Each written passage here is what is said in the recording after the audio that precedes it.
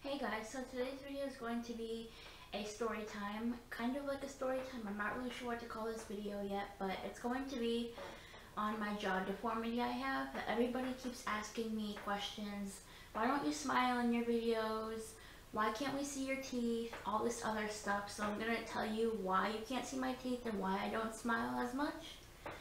So this is probably a video that I really didn't want to make because it's honestly something that bothers me a lot. And I get questions about it, so I'm just going to put it out there, and if you have any negative comments, they won't be accepted and I will delete them because this is something that I've struggled with my whole life and there's no need for it, and I'm not going to fix the problem I have because number one, it's really expensive, number two, it's a long recovery process that I don't need to fix unless I have medical issues with it, which I don't. So I'm just going to get started and telling you what it is. So obviously I don't know everything off the top of my head. And yeah, so I'm just going to get started. I'll read to you what I have written down. So what I have is an underbite. So usually people have overbites, which their top teeth go over their bottom. But in my case, my jaw goes like over my top teeth a little bit. So I'll show you my teeth. This is going to be so weird because yeah, it's just weird. But yes, I have teeth. See, I have all my teeth. I do have all my teeth. See that? See how my jaw goes up and my thing goes out? My bottom goes out. Yeah, I have all my teeth. If I didn't have teeth, I wouldn't be able to eat or even really talk. So, now you know I have teeth, and yeah, so I'm just gonna get started with reading what this is. So an underbite is also referred to as a malocclusion. It is a dental condition where the lower jaw protrudes up and outward abnormally, partially overlapping with the upper teeth. To get a better idea as to what an underbite is, stand in front of a mirror and stick out your chin. So your bottom teeth are positioned in front of your upper teeth. Unlike an overbite, which is extremely common, underbites only affect 5 to 10% of world's population. Now, that's not very much, and it really sucks when you do have it because it's really hard to treat. And if you treat it when you're like 8, when you're like younger, then it's pretty easy to treat then. But if you're an adult like me, then you actually have to have jaw surgery, and that's like really serious. And yeah. So what you all have been waiting for, what causes an underbite? Underbites can be caused by a few different things, including hereditary. So if somebody in your family has it, then you could have it. Poor chewing habits, abnormalities in the jawbone.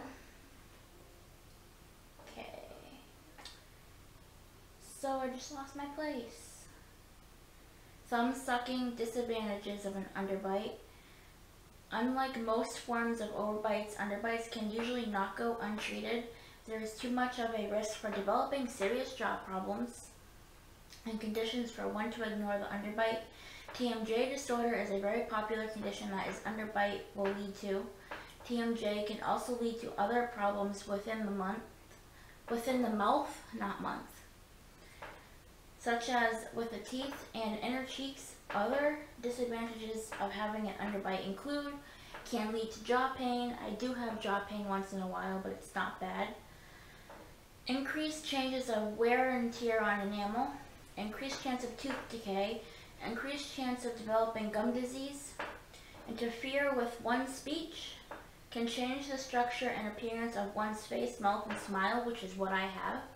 So mine affects my smile, my mouth, and my face structure. So as you can tell, when I'm making a straight face, you can tell that this part of my jaw goes out more, and it's just like you can kind of tell if you look really closely that I have something wrong with my mouth. But anyway, so yeah, I do have that.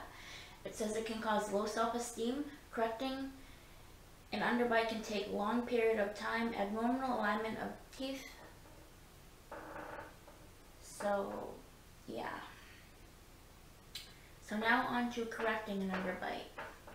Correcting an underbite depends on different things, such as your age, severity of the malocclusion, If you are a parent who has a child that has an underbite, he or she may be fitted with a chin cap to control the growth process of the jaw and lower chin. Another device that may work on a child is an expander. I had braces and an expander. Let me tell you that I almost got this surgery to get this done. I had braces for like 3 years, and at the very end, when they were getting close to doing my surgery, I backed out because I was so scared. And a couple months ago, I decided to go with it again, and then I backed out again, and now I'm definitely not doing it. Now, this expander I want to talk to you about is pretty painful. What it is, it's an expander, is utensil dentists use that comes with a turnkey and is worn for a few hours each day for several months. It's meant to expand the lower jaw and improve the bite. So what this is something that goes on the top of your mouth, and it's like a piece of equipment that attaches to your braces, and you have a turnkey. You turn it every few days, and what it does is it makes like your mouth feel really tight, like it really, really hurts. And it really hurt. It was really uncomfortable. It was hard to eat for a while, and I got used to it eventually, but it was so painful. And yeah, so that is not something you want to have. It really hurts. If anybody that has braces has that, you guys know what it's like, and it fucking sucks so bad. Anyway, another way to correct an underbite on a child is to use a reverse pull face mask. It looks just like a catcher's mask and only has to be worn for a few hours each day. Generally, dentists use reverse pull face mask when the expander treatment is not effective. Also, the mask can be worn in conjunction with the chin cap. Orthodontic braces can also help, which is what I had. Regardless of your age, however, you may have fully recovered from previous treatments before braces are worn. Now the next part is what I have a problem with. Unfortunately for adults, it says if there is an underbite, it is already skeletal and surgery will be required to fix the alignment of your jaw. Braces are usually applied to adults for 1 to 3 years before jaw surgery takes place. During the surgery, the surgeon will push the lower jaw back and pull the upper jaw forward, or both depending on the severity of the condition. So think about that. If they're pulling your jaw backwards and then pulling the front one forward, that is a lot of surgery. And they said I could have been out for at least 10 hours. That is a long time to be under gas anesthesia, and they were going to put my mouth back together, bolts and screws, and I just didn't like that. You know, there was a lot of complications, and I just was too scared. And a lot of people, I guess, have this done, but I just don't. I'm just not brave enough to do it. So, yeah. Now on to the next thing, the cost of correcting an underbite. There are several factors that determine a patient's actual cost to correct an underbite.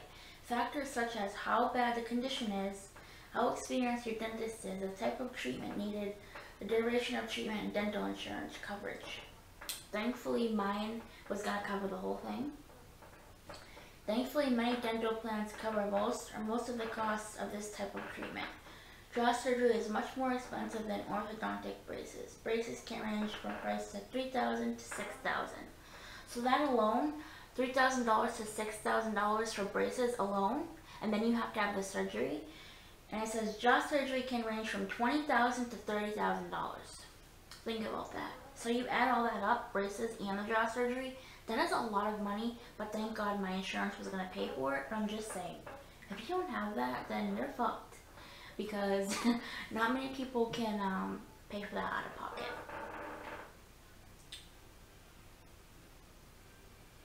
When should you correct an underbite? Earlier is better in this situation. Underbite treatment can be cost effective and affordable if treatment is sought when the patient is under the age of 13. So yeah, that's everything that I'm going to talk about today with this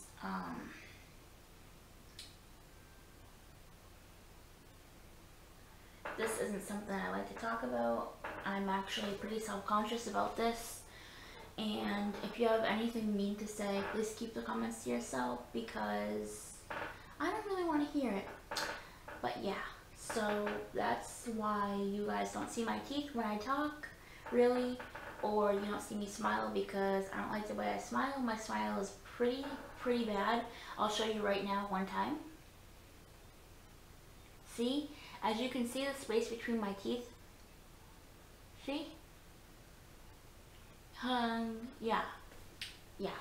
That is why I do not smile in my pictures or